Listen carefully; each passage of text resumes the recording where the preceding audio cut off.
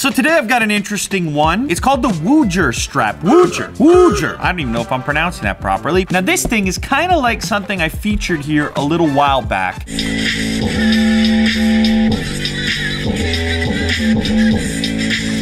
You feel the bass. And then I got a lot of feedback from people, specifically music producers, that were like, man, I can replicate what a mix might sound like on a big sound system, even though I'm only using headphones. And now this company, they have their own take beyond the realm of sound. Wear it, feel it, feel it. That's the key part. Vroom.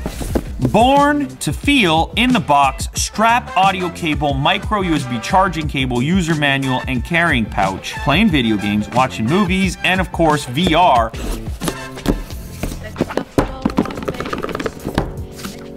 As an early adopter, you're making history. Straight on your chest, it can be around your waist if you like to rumble down there.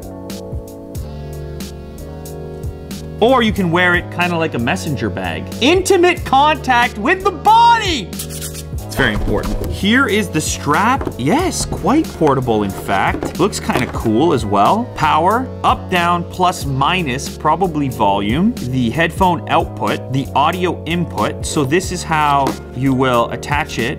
I guess you could wear it underneath a jacket or something and then no one even knows you're vibing out. Micro USB cable and a mini jack connector. A very convenient little carrying pouch. And the whole thing goes in there. Oh baby, it does. And that was a fairly strong vibration. Let me grab some headphones and see what this thing can do. And then headphones connected to the headphone output. What am I doing? I gotta get the strap on. Now, are we cool wearing like this? This to me is the most reasonable because at least then you have your controls here and your headphone output. If I wanted to hide it a little bit more, I could have it on underneath. Prepare for liftoff. Is that it? Is it just gonna all of a sudden start? Oh, absolutely. It's going straight in there. Woo! Woo!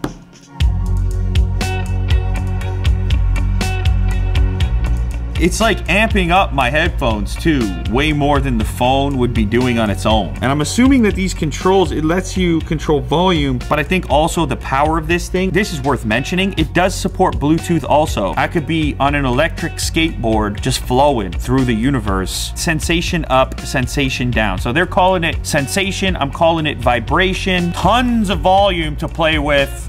Woo!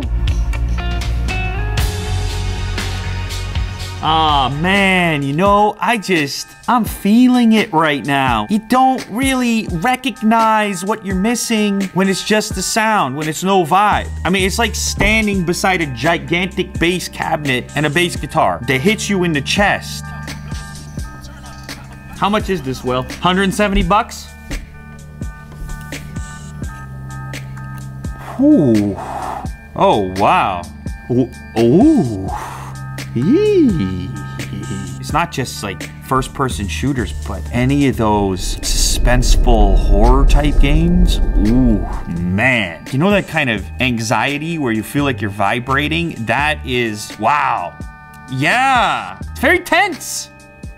Imagine I had a giant display here. I'm on another planet, right? All right, so the way that the Bluetooth works is it syncs up to the strap and then the strap outputs via the headphone jack. This gets around like having to sync multiple Bluetooth devices and then maybe even just use like a basic set of earbuds into this port. So I could see people doing this. So what we're really checking here is the performance gonna be as good as with a dedicated, like a nice headset and the wired connection when we're going over Bluetooth and we have a crappy headset. Can it improve even these simple Apple ear pods? Let's find out. Ooh. It sounds amazing. These are not even good. What they're lacking, this gives you. It does give the effect. It makes it feel, woo!